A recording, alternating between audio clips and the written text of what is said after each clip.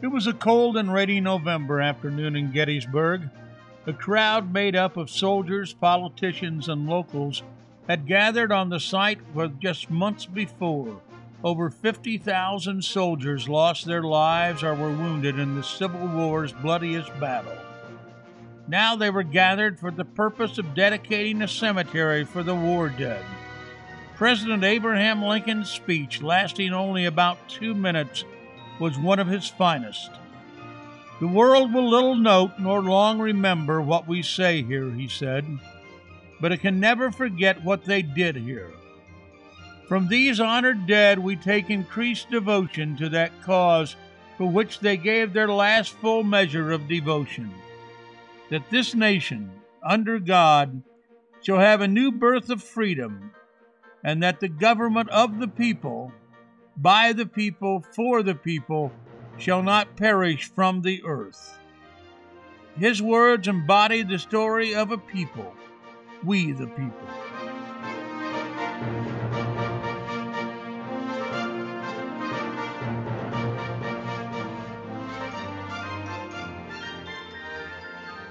The phrase domestic tranquility, as put forth in the U.S. Constitution, refers to the idea that a federal government has enough power and authority to quell rebellions and to prevent violent conflict between lower levels of government, such as fighting between states.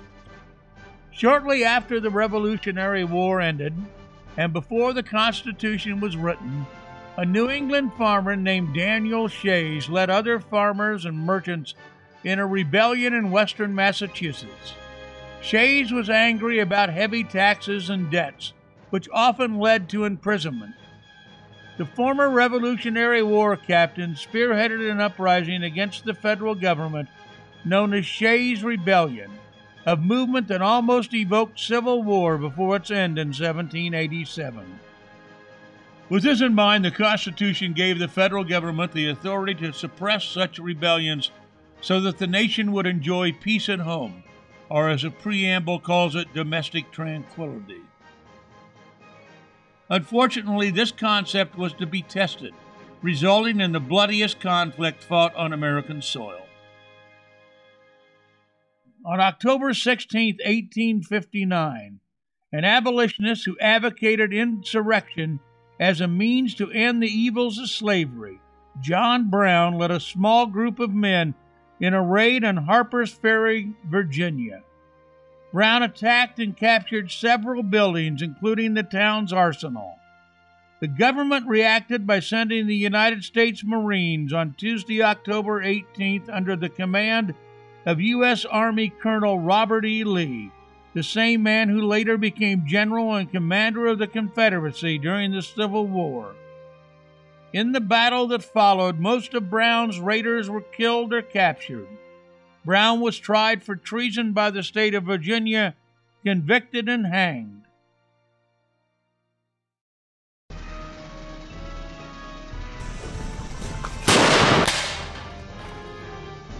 When the Civil War began in 1861, Union soldiers took up Brown's abolitionist cause and honored him with a marching song, John Brown's Body. Union Army soldier Thomas Bishop penned the lyrics, which ironically he set to a tune originally written 5 years before by Southerner William Steffey of South Carolina. While the tune was suitable for marching, the lyrics needed work. The song began with John Brown's body lies a-mouldering in the grave, which was repeated 3 times, followed by Glory and Hallelujah. Other parts of the song proclaimed that John Brown was now a soldier in the army of the Lord, and that Jefferson Davis, the President of the Confederacy, would be hanged from a sour apple tree. Most historians believe that the John Brown of the song refers to the abolitionists, while others claim it was written about a different John Brown, who had served with the 12th Massachusetts Regiment. Either way, the song was popular with Union soldiers. Songwriter Thomas Bishop's battalion was sent to Washington, D.C. During a public review, the troops sang this song. Reverend James Clark, attributing it to John Brown the abolitionist, found the lyrics less than noble and suggested to a friend that she write new words for the marching song. His friend was Bostonian and Unitarian Julia Ward Howe, the great-granddaughter of Samuel Ward, who had been a delegate to the Continental Congress in 1774, and granddaughter of Samuel Ward, Jr., a lieutenant colonel with the Continental Army during the Revolutionary War. In the February 1862 edition of the Atlantic Monthly, Howe first published what would become one of the most famous wartime songs and hymns. John Brown's body lies a mouldering in the grave became My eyes have seen the glory of the coming of the Lord. The chorus Glory, Glory, Hallelujah was kept. The mixture of religion and patriotism was used as early as the American Revolution, when ministers were encouraged to deliver patriotic messages for the American cause. It continued with the American Civil War, where both sides believed their cause was righteous. Both the North and South mixed faith with fervor, and it is therefore no surprise that Northern troops would sing and march to a song that is as religious as it is patriotic.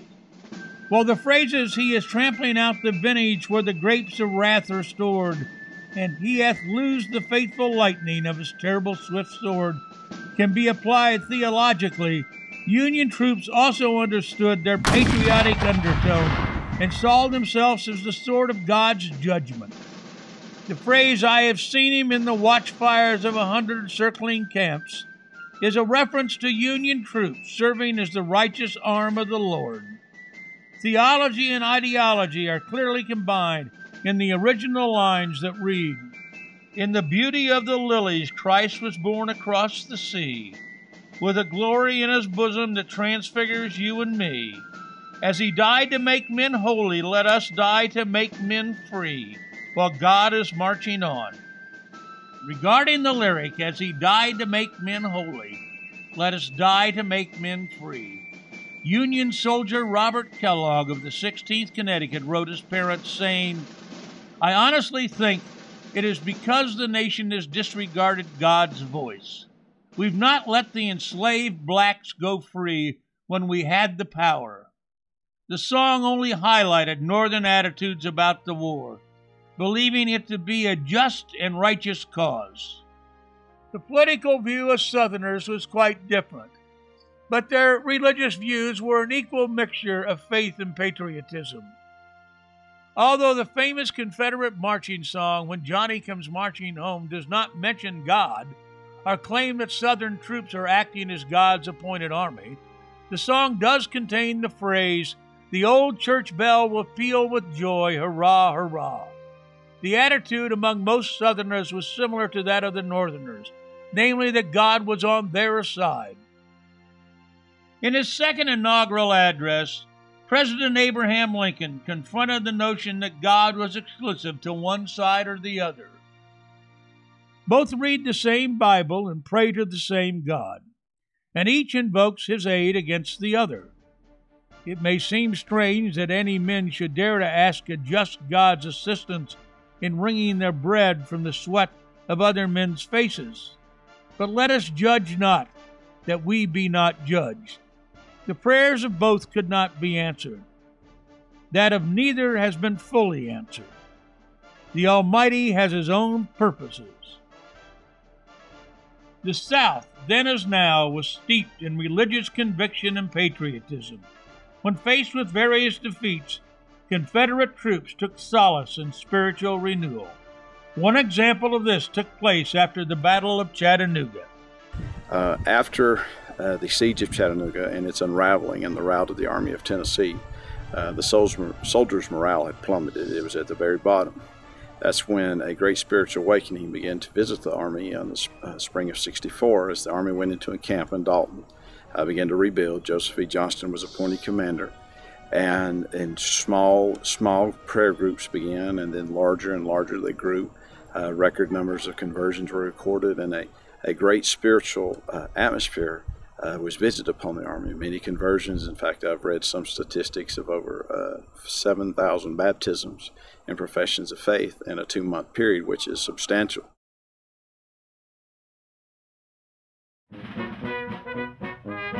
religious devotion of several Southern leaders is well documented. General Robert E. Lee was noted for his religious dedication, and General Stonewall Jackson, who was extremely devout, taught a Sunday school class for African American children. However, there were several Northern generals with the same mixture of patriotism and spirituality. One of them, General William Stark Rosecrans, was a graduate of West Point and a great-grandson of Stephen Hopkins, one of the signers of the Declaration of Independence. General Rosecrans was successful in the Western theater with victories at the Battle of the Second Corinth, Stones River, and the Tullahoma Campaign. His defeat at the Battle of Chickamauga in 1863 effectively ended his military career.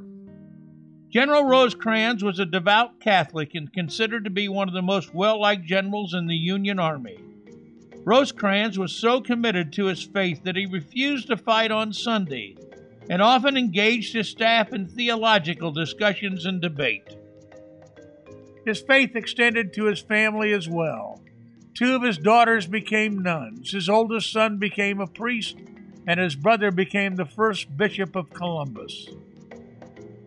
During the 1864 Republican National Convention, the general's former chief of staff and future president, James Garfield, was the head of the Ohio delegation. Garfield telegraphed Rosecrans, a war Democrat, and asked if he would consider running with Lincoln as vice president in a demonstration of national unity.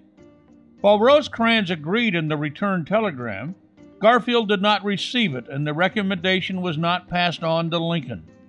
Believing that Rosecrans was not interested, Lincoln instead chose Democrat Andrew Johnson.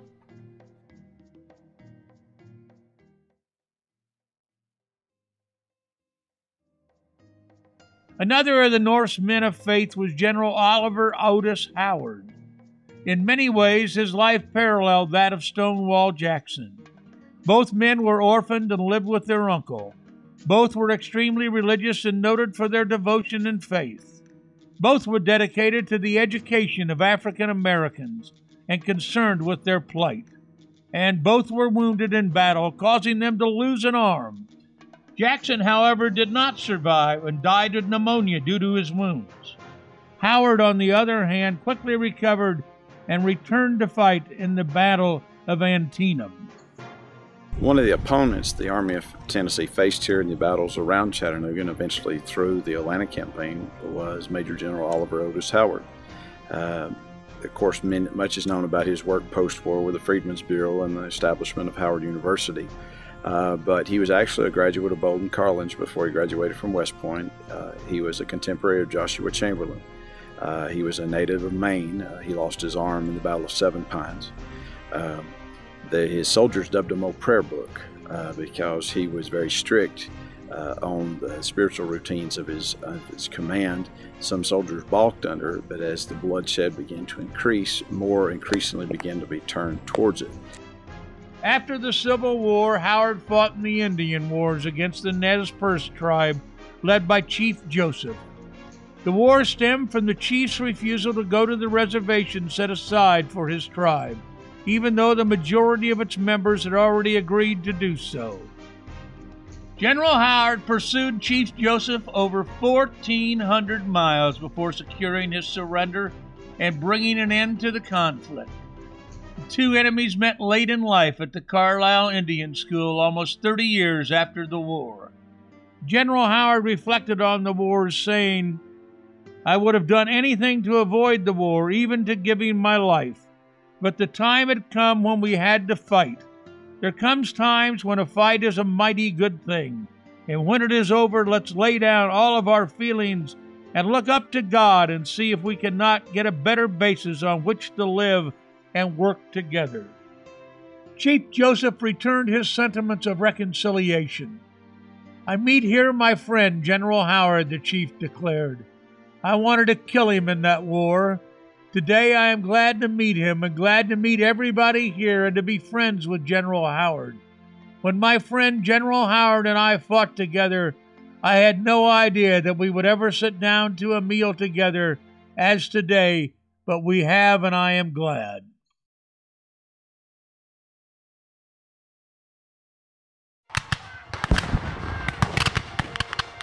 The Civil War is an historic example of the United States ensuring domestic tranquility, securing peace at home in the face of rebellion. During this time, there was another type of domestic tranquility exercised by 5,000 volunteers who went to the battlefields not with cannons, guns, or bayonets, but with bandages, cups of water, and words of encouragement and hope. Shortly after the start of the Civil War, the YMCA became concerned about the physical and spiritual welfare of Union troops. On November 16, 1861, representatives of the YMCA met in New York City and established the United States Christian Commission. The goals of the Christian Commission were simple: to care for the soldiers' and sailors' spiritual needs with Bibles, hymnals, and other religious literature, while tending to their physical and emotional needs as well.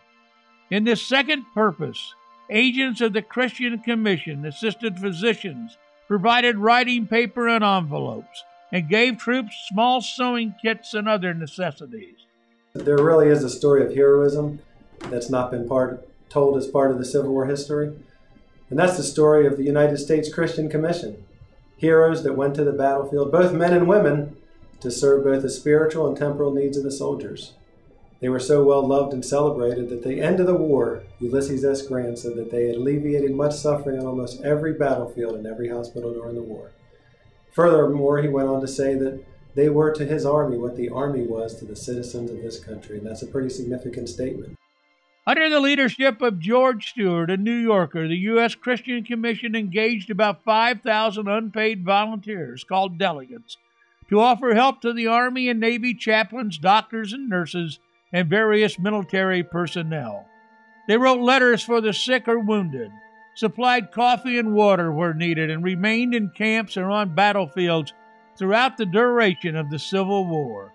The commission raised over $6.2 million, nearly $1 billion in today's economy, for the purchase of Bibles, packages, and supplies. When criticized by some religious leaders for providing for more than simply the spiritual needs of soldiers, George Stewart replied that there is a good deal of religion in a warm shirt and a good beefsteak. Delegates served for about 6 weeks at a time. Dwight L. Moody, who would later become an internationally renowned evangelist, was a delegate, as was Louisa May Alcott, the novelist who wrote Little Women. The commission received the praise and endorsement of President Abraham Lincoln and the Union generals, including Grant, McClellan, Meade, Burnside, and Sherman. Florence Nightingale likewise paid tribute to the Christian Commission, and Vice Admiral of the Navy Farragut stated, "I feel satisfied that no one would bear higher testimony in behalf of the Christian Commission than myself." Among various letters and diaries of Union soldiers, historians have found several who speak of the U.S. Christian Commission. One soldier was Daniel Crotty of the 3rd Michigan, who wrote of not having enough strength to make it back to his regiment after a fierce battle. Crotty eventually saw some tents pitched near a house. He staggered toward the gate to the yard, collapsing there. He awoke to find that what he thought were nurses tending him were actually delegates of the commission. The ladies of the Christian Commission left their homes and all its luxury to come to the battlefields to minister to the soldiers there among the fighting. God bless those wonderful women. If they don't receive their reward here on earth, I'm sure they'll receive it in heaven. When Ulysses S. Grant became President of the United States, he wished to honor George Stewart and the U.S. Christian Commission. George Stewart was a hero. He's a national hero for what he did for these men and for the soldiers of the country and for the people of the country. He was so well loved and celebrated and recognized and a man of renown that at the end of the war, when Grant became president, he asked George Stewart to become Secretary of the United States Treasury Department. That's pretty remarkable. That's pretty renowned. That's pretty well recognized. George Stewart declined due to either ill health or his older age, or didn't want to get involved in the political world. So President Grant, being very persistent, he says, "I want you to become Secretary of the U.S. Navy then." "You want to serve the soldiers?" He said, "Well, I decline, sir. I respectfully decline.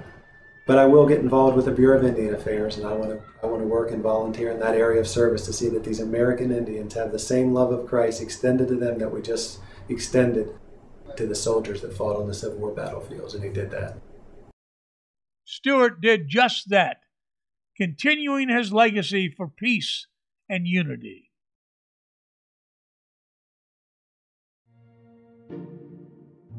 Perhaps one of the more colorful figures to grace a Civil War battlefield was a civilian and humanitarian named Mary Ann Bickerdike. When she saw firsthand the plight of wounded soldiers, she organized her own relief effort, and as told by Heroes of Ohio author Rick Sowas, her fiery spirit left a lasting impression on those that she served. The Civil War was raging. Men were being killed, men were being wounded. They had to be cared for. The word went out to send supplies so that the wounded soldiers could be taken care of. Mary Ann Bickerdike, member of a Quaker church, volunteered to drive the wagon of supplies that her church had donated to the battlefield to help the wounded soldiers. When she got there, she could not believe what she saw. There were no hospitals. The wounded soldiers were just laying on the ground. Nobody even seemed to care much about them. She didn't just deliver the supplies. She rolled up her sleeves and she got busy caring for the wounded. She got the wounded soldiers who maybe weren't so bad off to help round up some straw so that the badly wounded could at least lay on straw on the ground. And she rounded up some soap and she got those soldiers washed clean. She trimmed their hair so the bugs wouldn't so much gather in their hair. And well, she had her hands full. Soon, her work was noticed. The officers of the army, they didn't especially like a woman coming around to help the wounded soldiers. One major asked her, he said, "By what authority are you here?" She looked him in the eye and she said, "I'm here by the authority of God Almighty. Do you have anything that outranks that?" And she kept on working, helping the wounded soldiers. She sawed barrels in half to make bathtubs to help the soldiers try to stay clean. And she did her best to see if the soldiers couldn't at least be moved into a barn or a tent or somewhere. You see, everybody thought the Civil War would be over quickly, so they didn't really bother with hospitals. Figured they wouldn't need them. Well, they were wrong, and Mary Ann Bickerdike took matters in hand. The colonels, the generals, they did not appreciate her work. They did not thank her, but she wouldn't leave. She stayed on helping the wounded. Well, she had other problems too. The healthy soldiers would come around and steal the food that she was cooking for the wounded. She tried to tell them not to do it, but they wouldn't listen. Finally, she knew something had to be done. A shipment of dried peaches came one day, and then she made a plan. She mixed up some butter and cinnamon and brown sugar and started frying those peaches, and soon a wonderful smell began to go out in all directions from the hospital kitchen, and the healthy soldiers started gathering around, their hands in their pockets, standing there watching to see. Mary Ann knew that they were going to try to steal the food she was making. Nonetheless, she made up those peaches into peach pies. Oh, they looked good. Golden brown crust. She set them out to dry, and then she told those soldiers, "Don't you touch these peach pies. They're not for you. They're for the wounded soldiers." She went back to tend to the wounded, and she told them, "Something's up. I'm playing a trick. You watch and wait and see what's going to happen." And she gave him a wink of the eye. Soon, a sound was heard. A very unpleasant sound. The sound of men throwing up. The sound of men grabbing their bellies and rolling on the ground and crying out in pain and agony. The sound of men very, very sick. She went over to those men that were so miserable, and she said, "I told you not to eat those peach pies. You know why you're in such bad shape? Because I slipped a certain medicine I know into those pies, a medicine that's guaranteed to make people throw up. But don't worry, you're not going to die. Not this time. I only hope you've learned your lesson, not to steal the food I'm preparing for the wounded soldiers. And who knows, next time you steal the food I've gotten ready, there might be rat poison in it, and then you will have something to complain about." Still, the healthy soldiers kept up their thievery. When Mary Ann's back was turned, they'd slip in and grab the food she had prepared. Finally, she went to the commander of the army, General William Tecumseh Sherman. Now, General Sherman called her Mrs. Bickerdike. She stood before him with her hands on her hips, and she called the general Bill. She said, "Bill, something's got to be done. The healthy soldiers are stealing the food that I'm preparing for the wounded." And finally, General Sherman took an interest, and he helped her out. He fired the cook and moved that cook to another part of the army, and well, things gradually got better. General Sherman named Mrs. Bickerdike the matron of the hospital. And nobody was quite sure whether a matron was higher or lower than a colonel or a captain or a general or whatever, but they pretty much accepted that Mary Ann Bickerdike was in charge of the hospital, that Mary Ann Bickerdike was overseeing the wounded soldiers and their care. But she didn't just hang around back in the hospital. Sometimes she would go out on the battlefield herself, carrying a medical bag with medicine and bandages and a hatchet, an axe that you chop things with. You see, sometimes battles would be fought in the wintertime, and Mary Ann Bickerdike would take that hatchet along so that she could chop the soldiers loose from puddles of their own frozen blood. That's right, the soldiers laying on the ground would be frozen to the ground in their own blood. Chopping them loose, Mary Ann Bickerdike would drag them back to the hospital and try to help them get better. Finally, the war was won. The whole Northern Army gathered for one last glorious parade. The Grand Army of the Republic, they called it.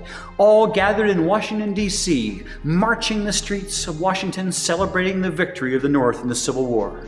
And Mary Ann Bickerdike, the mother of the battlefield, that's what the men called her, she rode her old bony white horse right along with the soldiers, one of the heroes of the day. A hero who helped others. A hero who did her best to help the wounded soldiers recover. As one Union soldier observed, the Civil War was a battle of ideas interrupted by artillery. Thankfully, there were many heroic men and women who stepped forward to advance such thinking on both sides of the conflict and to care for those who were caught in the crossfire of battle. The blessings of domestic tranquility came at a great price and forever tempered the character of our nation and its people.